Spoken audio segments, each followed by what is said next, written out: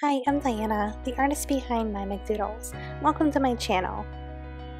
Hey, welcome back. Today we're going to create this really fun St. Patrick's Day themed piece of artwork. We'll make our own stamps to use in our art. I'll teach you how to make a gradient like the rainbow one you see here to make it look like it's like your inky stamps. I started off with a square document. It'll be easier that way to create your stamp. So I'm making a 3000 by 3000 pixel square. That's generally the size I use for the stuff I post on Instagram or whenever I make a square piece of artwork. It works out to like 10 by 10 inches, so it's actually really large. For this tutorial, I've shared this color palette called Lucky. So it's over in my Doodle Squad library. I'll put the information in the description of this video, but you can go to dianamcdermott.com/freebies and sign up for the free Doodle Squad, and then this palette will be included in the library. The brush I'll be using for this tutorial today is this monoline brush. It's free with the Procreate app. It's in the calligraphy section of the brush library, and that's the brush we'll use to create our stamp. First, we need to create a stamp of like the shamrock or the four-leaf clover. So I'm going to use my monoline brush and make a guide. So I'll just hold my pen and then place a finger on the screen. It makes it perfectly vertical. And then I'll do the same thing to make a horizontal line. And that will be my guide to draw my shamrock. So I'll just turn it down a little bit here so it's kind of just faint but still visible. Make a new layer on the top. I'm still using my monoline brush.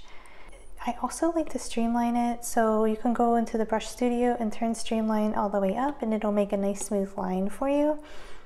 So I'll draw my shamrock in here using my guide.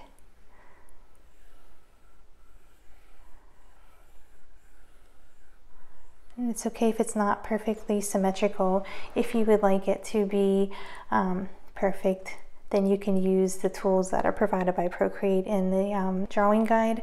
So you can just push drawing guide, click it on, and then whenever you go in here, you can choose symmetry, and there's all kinds of options here. You can do quadrant, radial, and then when you draw, it'll just perfectly repeat. But I kind of like mine a little bit wonky and stuff, so I'm not going to use this assisted drawing feature. Okay, so once you have your shape, you can just drop your color in.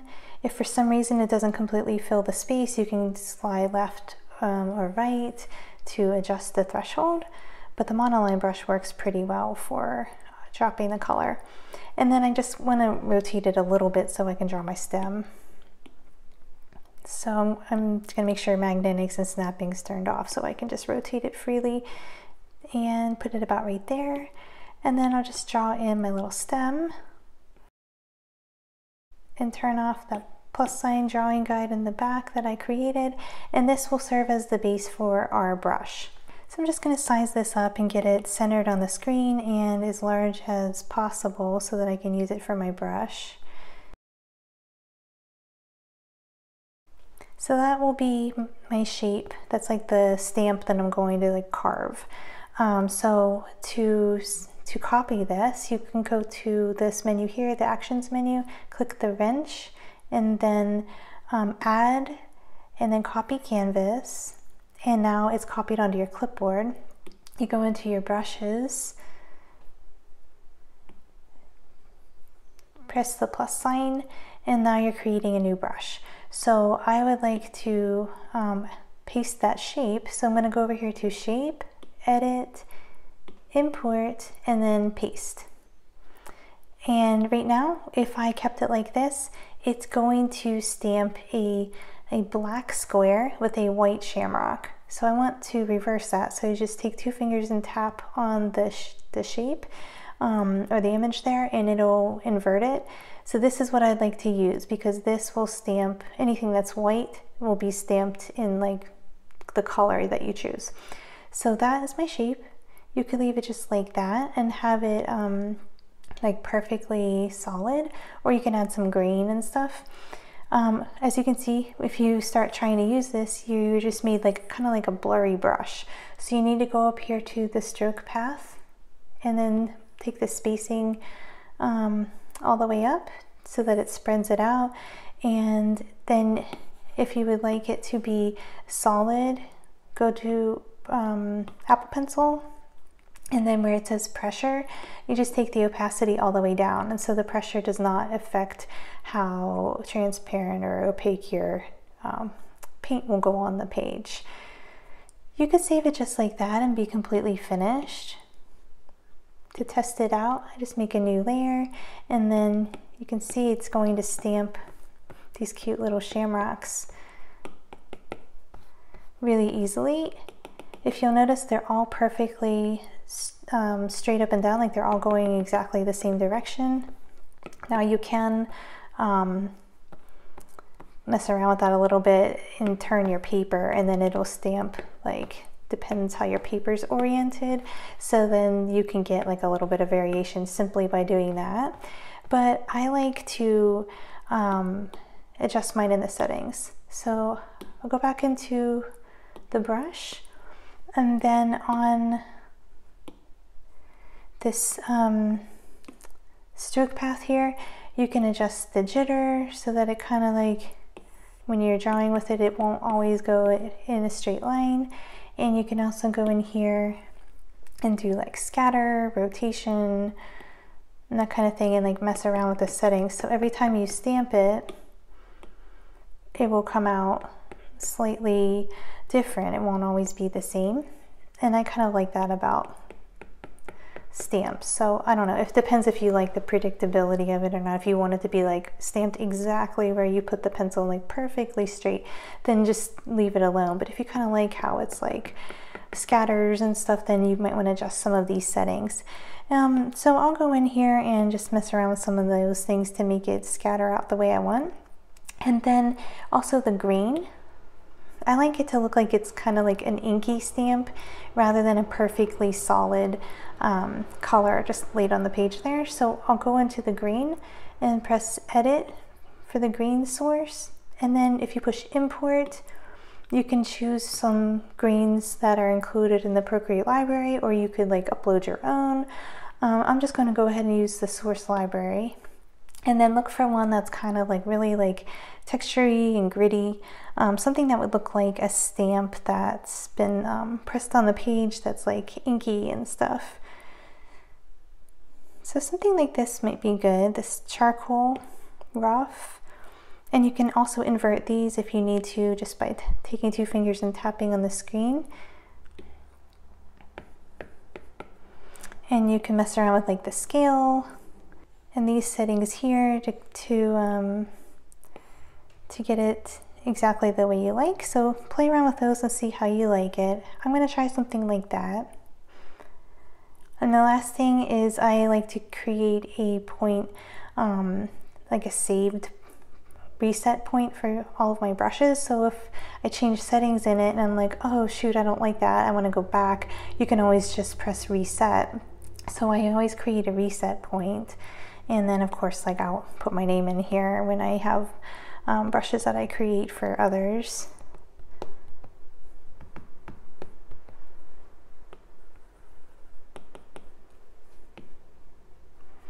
And you can name it here too. So I'll just call it Shamrock Stamp.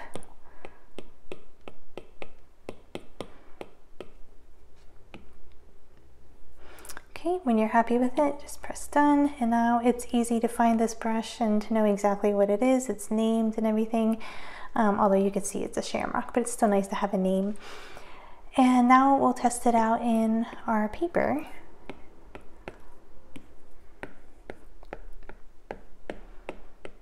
And you can see how it stamps like slightly different each time as far as like being rotated a slight bit.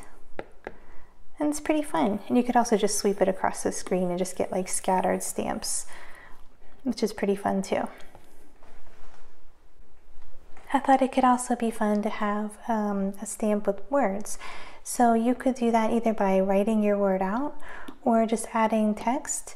So I'm just going to write the word lucky, and you can choose whatever font you want. You just type it out and then go in here to edit the fonts. I happen to have one that is my own handwriting, which I'll show you at a later time how to create a font from your own writing. and I'm going to use that. So you can adjust it a little bit as far as like the size and like the spacing and everything. And when you're happy with it, just press done. Actually, you need to make it as big as possible, so might as well do it in here. Okay, just get that like centered up on my page. And then I'll do the same process where you have all your other layers turned off, press copy canvas, go into the brush settings and add it just like we did before.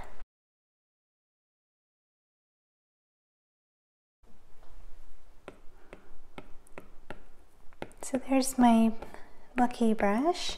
And if you need it to be bigger, like this is at the max size and it's pretty small, you can always go in and adjust things. You can go into the properties here, and then you could adjust this max size and just make it quite large so that you can get it to be different sizes and have lots of variety and everything.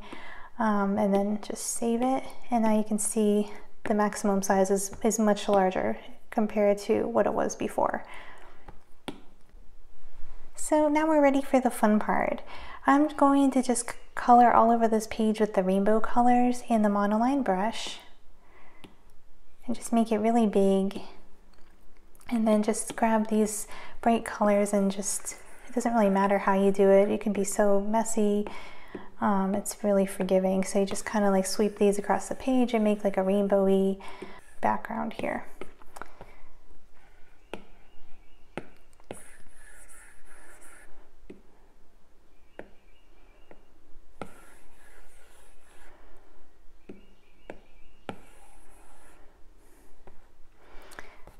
Okay, so that'll be my background, and then I would like to also just maybe add some like random lines here. I know that looks weird right now, but we're going to blur it.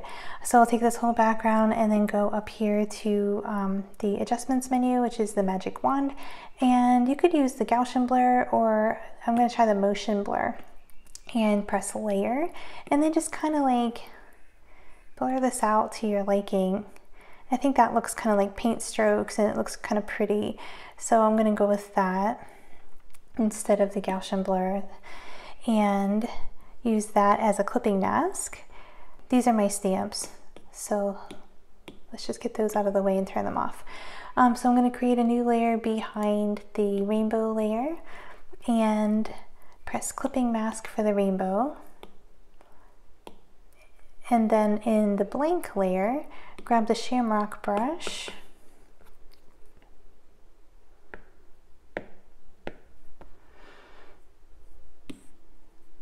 and then kind of size it up. Mine's not going to be that huge, it's maxed out, but it doesn't stamp that large. And then just kind of like sweep that across the page and you get these cute little shamrock stamps, like really inky, and it looks like so fun and like happy, like you stamped it with all these rainbow colors. And then I'll go in and add some of those lucky stamps too. You could do it in this rainbow layer as well, but I kind of want to do it on the top and make it like glittery gold. So grab my lucky stamp and I'm going to choose this goldish, the darkest yellow, to kind of make it look gold, and then I'll probably put some glitter over top of it too. And then just kind of like stamp those all over the place.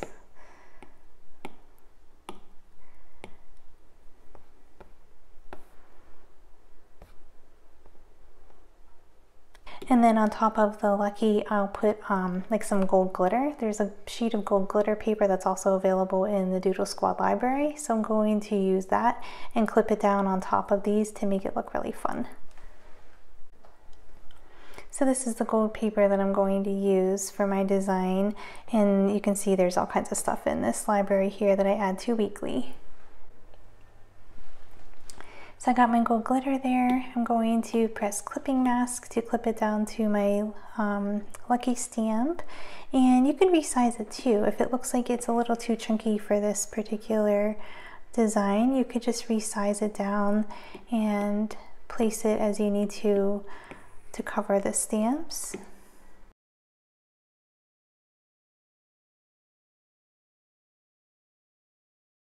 In my rainbow, I want it to be just like a little bit more intense. So I'm just going to duplicate it here and just press color burn and just make it like a little bit brighter here and like show up a lot more, because my grain on my stamp, it kind of made it a little bit less intense and saturated than I thought. So I like it like this. So this would make like a really cute scrapbook paper, or just like a background for an image or whatever you want, wallpaper, that kind of thing.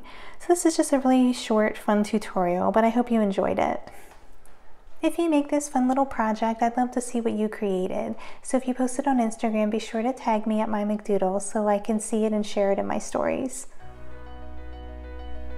I hope you enjoyed this tutorial. If you did, click like and don't forget to subscribe before you go so you don't miss out on the next fun project. Thanks so much for watching. I'll see you next time.